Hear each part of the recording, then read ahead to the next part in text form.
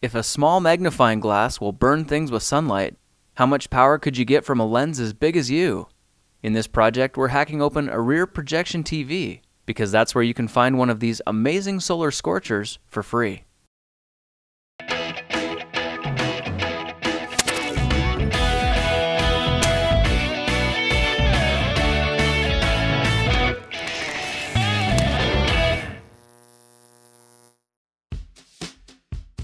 To get started, the first thing I'm going to do is log online to my local classifieds and search for a free big screen TV.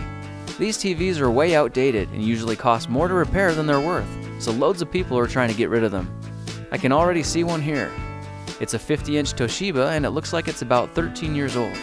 Everything works except the color, and that's okay because I don't really intend to watch TV with it.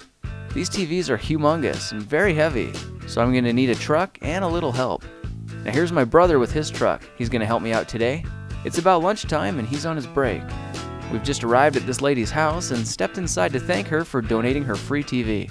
The price was certainly right and I'm a happy customer. Now you gotta watch out. These TVs can be a couple £100, so I don't recommend lifting them on your own. Luckily this TV has rollers, so we'll roll it over to the truck and load it with the screen facing up. We don't really care too much about the condition this travels in as long as the screen is protected. Now it's time to head back home and start hacking this TV apart. I'll unload the TV from the back of the truck. It is very heavy, and unfortunately my brother's back at work, so I'm unloading it by myself. But it's down now, there's some success, the TV is now in my backyard, and I can get to work. First thing I'm going to do is remove this speaker guard to expose the speakers, and I can take these and remove them for a future project. These are 8 ohm speakers, and I'm sure I can find a good use for them. Now just above the speakers, I found a couple of tabs holding the screen in place. After removing the 2 screws on each side, the screen lifts straight up and pops off, exposing the inside of the TV. You can see at the bottom the red, green, and blue cathode ray tubes with their respective lens casings, as well as a nice big mirror. Now since this mirror is used for projection, it's super reflective, so I'm going to remove the screws holding that in place and save it for a different project. This TV screen has 3 separate layers. It's hard to see, but the front layer is a large piece of plexiglass that could be useful. The middle layer is a vertical lined plastic, and this back piece is a giant virgin Fresnel lens. This is the piece that I'm after.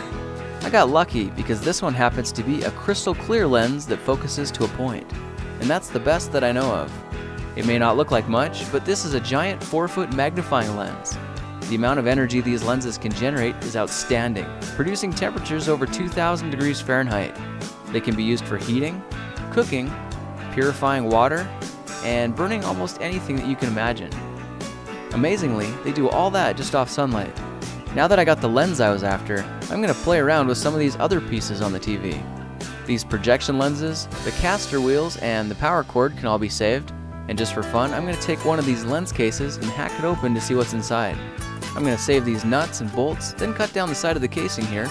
And when it's cracked open, you can see about 5 different optical lenses. Now these are really neat because they're in perfect condition, and I may be able to use them in future light experiments. Most of them are plastic, but this focusing lens right here is pure glass. It's quite heavy, and the optics on it are amazing. If I focus it on my table as if I'm trying to burn the table, you can see it brings into focus the compact fluorescent lights that I'm using to light the room. I thought that was kind of interesting. Okay, I've got the giant Fresnel lens separated from the frame now. You can see it's quite flimsy and awkward to hold, so I think I'm going to need to build some kind of a frame so I can use it hands-free. Look for that in a different project. Well, there you have it. Now you know the secret to finding a giant Fresnel lens absolutely free. Now a word of caution, these lenses generate a lot of power. They can concentrate the sun to a point that gets dangerously hot. It'll start fires instantly, melt concrete, and can certainly cook you, so please be careful. That's it for now. If you like this project, perhaps you'll like some of my others. Check them out at thekingofrandom.com.